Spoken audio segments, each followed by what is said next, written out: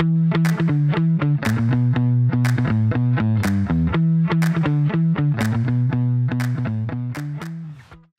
I'm Wendy Liebmann, CEO and Chief Shopper at WSL Strategic Retail, and this is Future Shop. This is where I talk to innovators, disruptors, and iconoclasts about the future of retail. Today, my guest is Alex Gourlay. Alex is the Executive Chair of Holland Barrett, the UK's leading wellness retailer and one of the largest in Europe. He'll tell you more about the company when I let him get a chance to speak. He was formerly Executive Vice President and Co-Chief Operating Officer of Walgreens Boots Alliance and President of Walgreens. Many of you will remember him in that role. He was also, before that, when I first got to meet him, CEO of Boots, the iconic UK and Ireland-based retailer. And as important with all that, he is also a pharmacist. So welcome, Alex, and Happy New Year. Thanks, Wendy. Happy New Year to you and to all of the viewers as well. Thank you. It's great to have you here, and actually quite a luxury since I only saw you a couple of weeks ago in New York when we were all here to honor 90 years of community pharmacy and NACDS, and it was a great gathering. So I feel quite lucky that we've had a chance to celebrate and have coffee and all of the above, and here we are again. So thanks for joining me. You have an incredibly unique and valuable perspective on retail healthcare based on your experience all around the world, really, but certainly with 2, now 3 iconic retail healthcare companies. And I was really struck by that because as we look at where healthcare is going around the world, and especially in the US, I thought your view would be so valuable here. The other thing that struck me is you and I have had a continuing conversation over the years about this notion of retail as a magic box based on some work that we did a number of years ago, some research we did about building my magic box. And so those 2 things came together in my mind as I really thought about where retail healthcare is going and what a magic box of retail healthcare might actually look like. So anyway, after that long intro, welcome again. I thought it'd be really helpful. There are people on this who will be viewing and listening who actually don't know Holland Barrett. So can you just take a minute and tell us a bit more about the company and why it's so unique in this world? Sure, Wendy. And Holland Barrett is 154 years old. So again, a very historic company, and companies and brands like Holland Barrett don't survive for all that time without having something really important to their core. And what's been at the core of Holland Barrett throughout all of that time is healthy food. In fact, just as a bit of a interesting fact, there was Holland Barrett and there was a Mr. Ryder. And Mr. Ryder, who was a third partner of the company back in 1920, almost halfway through his existence, is the same Mr. Ryder who created the Ryder Cup. Because he believed that healthy food, seeds and fruits and raisins, gave better performance in sport, and particularly his sport, which was golf. So the core of our company, Holland Barrett, is health, wellness, and food. And it's been the same all the way through. And of course, you can take it in different forms, vitamins and supplements and minerals, and inside food itself. But that really is the core of Holland Barrett. And it's, in the UK, it's 720 locations. So every high street in the UK, more or less. We have about 80 locations now in Ireland. And we have a couple hundred locations actually in Holland and Belgium. So that's the core of the business. But we also operate in about 13 other countries through either franchising or through wholesaling, including China, including India, and including many Middle East countries as well. Mm-hmm. So it's, I would say, international, not global. 2/3 of our business is based in the UK, the core part of the business. Yeah. Yeah, that's Holland Barrett today. Yeah. It really is. That's the shape of it, and that's the history, a bit of the history of it. Yeah. The thing that's always intrigued me about the company over the years, as I've observed it in my travels, was this connection, this broader connection to, as Colin Lindholz from Kroger would call it, food as medicine, and that very strong focus around, as you said, not just vitamins and minerals, but grains, all the things that can provide a more holistic view to healthcare. And it felt very contemporary then. I didn't know the Ryder Cup story, but very contemporary then. It certainly feels very contemporary now. So, from your perspective, when you think back to young pharmacist at Boots and then traveled and worked around the world, what surprised you most about the changes in retail healthcare since your days at Boots, both, in the UK and the US and other parts of the world? I would say the thing that surprised me the most is the lack of change in the consumer's mind about the importance of healthcare and the importance of trust and relationship in healthcare. So as a young pharmacist, the thing that I enjoyed even more than the commercial aspects, which I also found fun as well, was that relationship with the local community who came to that pharmacy for advice on many different things, not just medication, in many aspects of their wellness. And the more that you build a relationship, a personal relationship, either as a pharmacist or as an assistant to the pharmacist or as a healthcare assistant, the more they feel welcome and the more they come back and the more they take the advice. And while the products available and what works and what doesn't work, and technology, of course, and data really has changed a lot in many aspects of how people see healthcare, the one thing that hasn't changed is that local relationship, that community-based relationship. That's so powerful in the way you describe that, because, sometimes I think we forget, and particularly in this country, and I won't get into medical reimbursement and prescription reimbursement and all of those issues, although we could, no doubt, because you've lived through that on this side of the world too, that value of that personal interaction. And then as drugstores and other retailers with pharmacies have really looked at issues around profitability and speed of delivery in terms of recommendation and how many prescriptions they're filling and all of that. We talk a lot about the value of the pharmacist here, and yet the pharmacist seems to be just so buried in other things. So you reminded me of, and I'm sure many others, of why that relationship is so important. And that hasn't changed or shouldn't change if we want to understand healthcare. The other thing I thought was interesting that you just said is people haven't changed in their needs. And I certainly would agree with that. One thing we're seeing here is how there is an increasing concern about trust in healthcare delivery, or accessibility and trust. And so people wanting to take greater control of their own health and wellness. We see that in all our own research. And I wonder how you're seeing that when you think about Holland and Barrett and how you're enabling people to be more proactive about their health.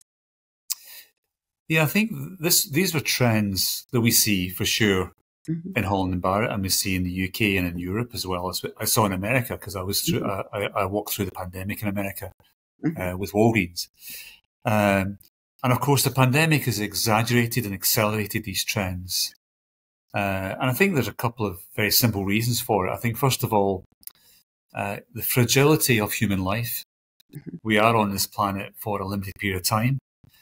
And everyone saw that close up during the pandemic. It was, when you think back to these very dark days, in my view, when this scary virus was around the place, there was real tragedy, there was real human loss. And I think everyone observed that in different ways, either very close or if they were fortunate enough, maybe at a distance.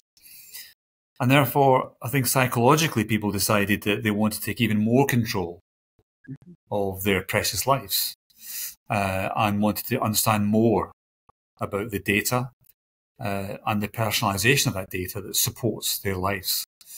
And you see it in so many different ways, but the way that I think we see it the most today is in the younger generations, if I could say that. Where it's quite funny, and anecdotally, when you think of how, when I went to university, how I used to live my life, it was a bit of alcohol. I didn't smoke. I've got to be honest, I didn't smoke. A bit of alcohol and some pretty fast food, and some, and some relatively heavy living. For me, anyway, probably quite lightweight for many others, but for me, quite heavy living. Compared to today, where a lot of university students, they're now counting the steps. They're now counting the protein that goes in the body. They're now staying fit. They're not touching alcohol, and they're certainly very, very unfavourable in the main to processed foods. It's really quite a shift in behaviour of a generation that's going to be earning and generating the most value and wealth in the next 20, 30, 40 years. Just seem to be much more aware and taking much better care of themselves at a very personal level. That's probably the biggest shift that's coming, I think, for all of us in the future. And how do you see that reflected when you walk into your stores and in a lot of the technology that you're beginning to build in terms of personalization? How are you thinking about that as you build and support that younger generation? So again, you go back to maybe a couple of themes. The first theme we've touched on already, which is people still want to have a level of human interaction with an expert or someone with knowledge because it gives them the reassurance that they're getting the best solution. The second part is they're much more aware. They no longer rely on the general practitioner, the doctor or the specialist. They rely very much on, the search engines, the Googles of this world, and etc. And all of the experts, all the influencers are online. So you put these two things together, and you get, the combination of these two things. And I think that's where the majority of that younger generation are at. They'll do their work. They'll come in as really quite knowledgeable, sometimes very knowledgeable. And our job in our new magic box is to make sure that we can add value to their knowledge and really help them to make even better choices or confirm the choice they're making is the best for them. Yeah, it's interesting because I know in our How America Shops research that you're familiar with that the number of places we see people going to do their homework for information around health and wellness is just extraordinary. When we think about how people are busy, short of time, all of these things, it is extraordinary to see, the number of places they go and the time they spend, to your point, doing due diligence. Yes, especially younger because they are so tech savvy and enabled. But also, as you said, during the pandemic where people had to do more virtual consultations and even, older generations now who have become more facile with using technology, that they are so much more informed. So that's an interesting relationship. How do you add value in a retail space, not just assume you're the only expert in the room? Yeah, and it goes back to, I think, that the way you add value is by having data and technology that is able to really, add value, to the conversation, so that excuse this, it's probably an English phrase or a British phrase, know your onions. You got to know your stuff. There's no, as soon as someone demonstrates a lack of understanding, a lack of care, a lack of knowledge, then the customer's switched off. The relationship is broken very quickly. Yeah. So you see, there's so much. I'm sitting here with my Apple Watch on, the technology, the wearables, the ability to engage and personalize, at least my stand up, sit down, walk around, do all those sort of things. How do you see some of these new wearable technologies informing not only healthcare, but also how you go to do business in a, physical retail space in the future. So I think the core to this is, if people trust you, they'll give you more information. So whether that be lifestyle information, or whether that be DNA information, which, again, post the pandemic, everyone's DNA is locked away somewhere because we've all had a PCR test or a blood test. So I think you take all of the information and with a trusted environment, you create, personal solutions with the best in breed solutions. And that's the opportunity, I think, inside the magic box, is that you have the relationship, the person gives you their data in an appropriate form, and then using technology, you're able to really, through personal navigation, that may be digital navigation and personal navigation, you're able to direct people to exactly the 1, 2, or 3 things that they can do to really improve the quality of their life.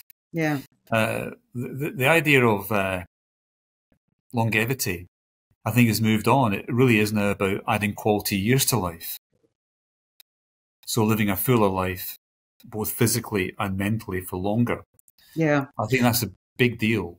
I remark on that so often. Reading the paper digitally or physically, and reading the obits, excuse the expression, you get to a certain age, and you want to see who's hanging around or not. And I'm amazed at the people who are 90, 100, whatever, or the people who in their 60s and 70s are engaged in new lifestyles, activities, all of that. And so that issue and opportunity around longevity is something that I think we talk a lot about younger consumers, younger patients, whatever, but also how do we help people in their 60s, 70s, 80s continue to live, as you said, a productive and healthy life.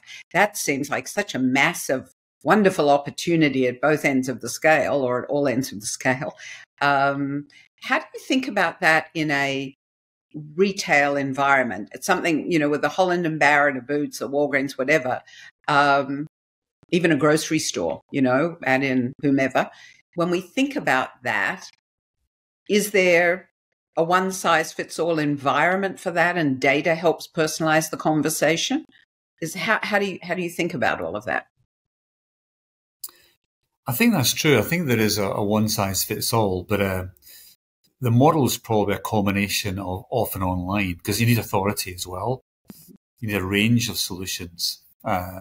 Because as you said before, the things that influence the due diligence that you talked about is varied. So people come in informed with very specific areas of interest, and maybe specific brands or specific solutions. So you got to be able to have real authority in products and solutions, including the best of breed. So whether it be sleep, or whether it be energy, or whether it be diet, food as medicine, all immunity, all these areas are there. So I think you inside the magic box, you've got to be able to provide both clarity to the right solution through demystifying the data they bring and the information they have to the solution that's personalized to them, along with authority. It's almost that authority piece as well. So it's a very specialized model in reality, and I think to do this well. I think a journalist can make a good job of it, but I think people are looking beyond the journalists, in my view, to more specialist models. That's the thing that's really interesting to me, particularly as I look at the US now, and I think about, here we are, we always, every so often we go through this thing of too many stores, right? Too many department stores, too many drug stores, too many whatever. And especially as digital and e-commerce in its more specific shopping form has grown so much. And I do wonder about that, because I think about the drugstore as a channel as being both healthcare at the back, if you get to the pharmacy, the OTCs, whatever, but convenience at the front.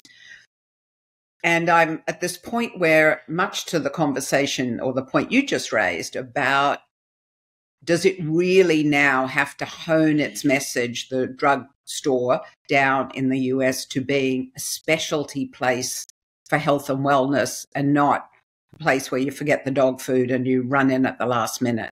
I mean, what's your perspective on that? You have a unique view to all of that. I mean, I don't think it's a surprise if I said it's not working the way it is today. I think that's very evident from what we know. Footfall is dropping rapidly at a time when post a pandemic and post the level of interest we've spoken about in wellness. Mm-hmm.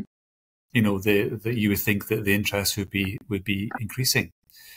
So I do really strongly believe that the strategies that CVS and Walgreens are pursuing to become the local healthcare and wellness providers are the right strategies. But it takes time. It takes time, in different ways to get to that position. And, it's a hard ask, right? When you think about it, when so much of when we think about the front store issues as well as the pharmacy issues, one of the greatest frustrations we hear from consumers when they shop particularly in drugstores, but in general, is that, they really do see what you said about the trust of the pharmacist, but the pharmacist is so busy doing other things that they never get to talk to them. And of course, vaccinations added to that list of chores. So it's not that they don't value the pharmacist, it's that they don't get to see the pharmacist. I've always thought, you and I probably had this conversation, that if somebody moved the pharmacy right to the front of the store, it would be a really good thing. And that to me will be the sign of change in the US. But there are a lot of other issues. Do you see, you've often talked about green shoots. I love the optimism of that, even though things are slow. Are you seeing green shoots in this, particularly in the US? I think it's a little different in Europe, but green shoots of this emerging in the US when you think about healthcare and pharmacy and all the related areas of delivery? Yes, I do. I think that if you think who's going to solve the need for the customer, this need for more personalized information that keeps them healthier for longer, wellness, whatever way you don't describe it. If you take the wellness side of the coin rather than the illness side of the coin, then I think that the government's not going to do it because they're too busy dealing with the problem of illness. Charities can't do it because, again, they're picking up the pieces where the government, the gaps where people fall through, unfortunately, in every society, and the US is certainly no different. So it's got to be done by a commercial company. So a commercial company like a integrated insurer retailer like CVS or a United Health and Optum or, Walgreens with Village MD, these more integrated models are the places where the commercial businesses can provide that customer need because there's a huge customer need.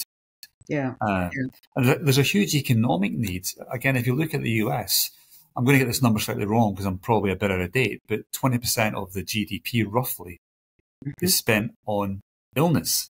There's very little spent on wellness. What an opportunity. And people are very willing to spend their dollar for, as you said, they search everywhere. If someone can just put it all together for them in a way that really is relationship based and personalized. So I see green shoots.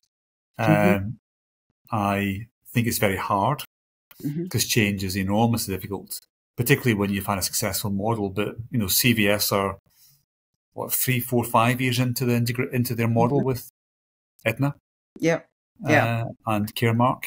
Longer. And Walgreens is a couple of years into its work with Village MD and its healthcare strategy. Cigna's doing it. I mean, they're all coming through Amazon, Right. Again, another great example of true integration. So I think the green shoots are there. They're not oak trees yet. It is the other thing that's intriguing to me, and you see it a lot in New York City, which of course, is not necessarily typical, but you also increasingly see it around the country, is these storefront specialty formats, whether it's Forward, which is, a subscription service to take care of your health, your family's health. You sign up for a monthly fee and it gives you access, as you probably know, to doctors and medical care. There's a service called Dental, which is another DNTL or some weird spelling. That's, again, oral care services, street front, easily accessible. I mean, everything from acupuncture. I mean, it's really amazing to see these individual street fertility clinics, all of that, and then specialized, like there's a retailer here called TIA, which is women's healthcare, a broad range of services from OBGYN, her MD. So these sort of specialty formats that are building out with both service and to some degree product, but technology, very personalized. And that to me is quite exciting to see that. It certainly talks to the need, as you said, and especially around younger consumers as well, and people who are caregivers, which is, again, the other huge opportunity. Are you seeing a lot of those kind of specialty formats in the UK or Ireland or Europe or China as you look around the world? Yes, but not to the same extent as the US, I would say.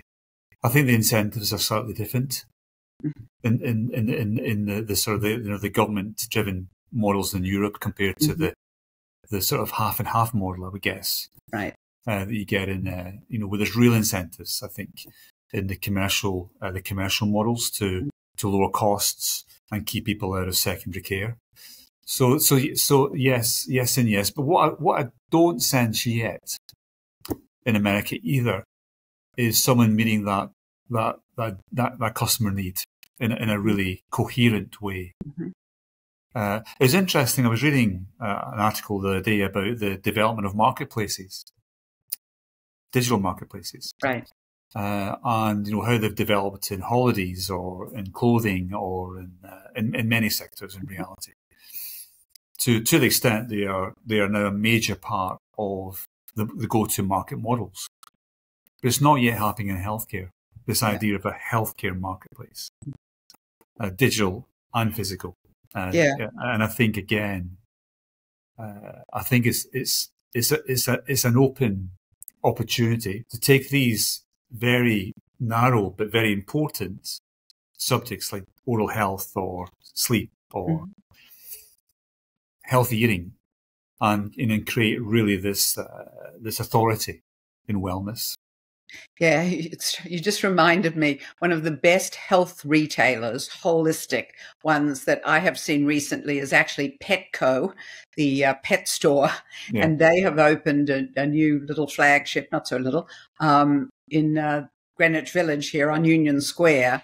And it's just everything that you could possibly want, from the door when you look in the window, they're grooming the dogs, to specialty food, to a vet, to toys, and every animal you could imagine. Everybody works there has to have a pet. So to your point about trust and engagement, and I marvel at it. I think, why can we not have this marketplace, if you will, or physical representation for me? Why does it have to be just for my pet? So it's I looked at it the other day, and actually on the front of the store, it says Petco, a health and wellness store, I think.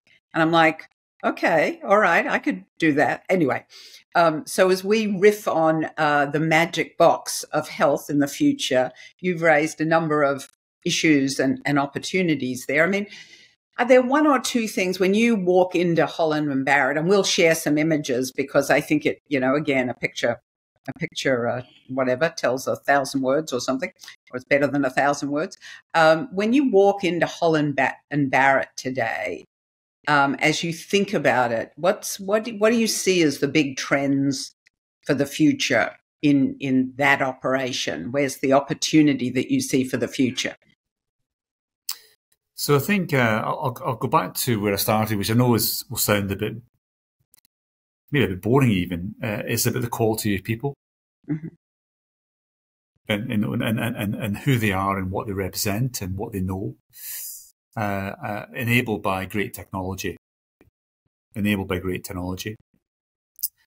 Which is powered, of course, by access to data that's in the right shape, in the right form to health, and whether it be about the product or whether it be about the person that you're trying to care for. I think, secondly, it really is about showing authority and expertise in the subject matters which are core to wellness. In our case, we talk about conditions. Mm-hmm. So we speak about, we speak about immunity, or we speak about joint, bones, and muscles. Right now, we're speaking about gut health, mm-hmm. and we'll speak about women's health, and we'll speak about men's health. So really, conditions and benefits led, not ingredient so much, mm-hmm. Not even category led, but much more about the condition or the benefit from the solution that you're looking for. And I think that's also linked into this idea of authority. When we speak to Holland Barrett customers, UK customers effectively, about consideration from Holland Barrett, it jumps, when we speak about conditions compared to when we speak about categories. It's very obvious in the data, but we have to do it that way. I think also there has to be a simplicity to the store. Because if you're already coming in confused from all of the inputs you've had online about what's best for you, what works for you, there's got to be a clarity, even in a small store. Our average store is 1,500 square feet. They're small stores, which gives a lot of flexibility in terms of cost, of course, which allows us to put more into the people, more into the products, and more into the supply chain. Mm. There's got to be a cut through. You can't have rows upon rows upon rows of bottles of potions and lotions and cures. There's got to be a clarity to it, which we're not there yet with, but we've got to get at that clarity, I think. And I think last but not least, there's got to be a recognition, I think, that healthcare is for all, wellness is for all. So rich and poor, young and old, whatever your gender is, whatever your background is, it's got to when you go in there, we've got to recognize you, who you are, what you represent, what's important to you. So there's a localization, of course, within that context of what's there. There's also a stylistic approach that's comfortable and warm, and in the wellness side of healthcare, not the illness side. Well, that sounds like a magic box to me. I'm already wanting to be there. So I love that vision. It is interesting to imagine how 15,000 square foot or 10,000 square foot drugstores in the US refine themselves to that. But that seems very true to what shoppers and consumers, caregivers, patients are looking for, just people are looking for, to your point about taking greater control in this post-pandemic time. So thank you for sharing your vision of a healthcare magic box. I knew it would be hugely valuable to our audience. And as always, great to see you. And hopefully I'll get to see you there sooner than later, which would be excellent. So thank you for that. You're always welcome, Wendy. If anyone wants to visit a Holland Barrett, obviously we're very happy to show them the work. We're work in progress, but hey, we've been work in progress for 154 years. That's the great thing about retail and customer focus. You're always work in progress. Yeah, that's right. That's right. But the essence of it is the same. So really appreciate that. Thank you, Alec. Happy, healthy and everything for 2024, and look forward to seeing you in the future soon. Thank you, Wendy, and same to all the listeners. Thank you. Thanks. Take care. What Alex said is really everything's changed and nothing's changed. The essence of the relationship with the pharmacist, that massive challenge that we seem to face in the US, but the ability to develop solutions for shoppers, patients, caregivers in ways that make this place, this healthcare magic box, usable, relatable, addressing issues that they are concerned about, and having the professional advice both through personalization and technology, but laying on of hands the people in the stores, the physical stores, who can help deliver on those solutions. He talked about not more and more stuff, and we hear a lot from retailers about simplifying to amplify, but it is a very holistic story of how we deliver healthcare in this next few years in a way that's really meaningful to shoppers, and that we don't lose this extraordinary opportunity with a proactive younger generation who are looking for solutions and advocating for themselves, and older consumers, shoppers who are really focused on living their best life, providing we can make it affordable, accessible to them. So huge amount of opportunity here and around the world, but especially here to get it right soon. So we look forward to continuing to follow that journey in the future. See you then. Cheers for now.